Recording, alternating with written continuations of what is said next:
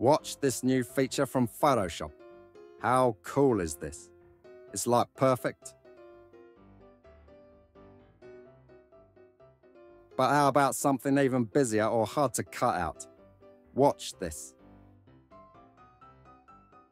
Logically, that's so cool. At the moment, this feature is only available in Photoshop Beta, but I really want it in Photoshop ASAP. Now, if you want to access this feature, here's how to do it first. Go to your Creative Cloud, then go to Apps, and install Photoshop Beta. Then launch it after that. Go to Preferences, Image Processing, and make sure to select Cloud. If not, the results will be different, and that's it. This is hands down the easiest background remover I've ever used. It's scary good. Try it now while it's still in beta before they hide it behind a paywall.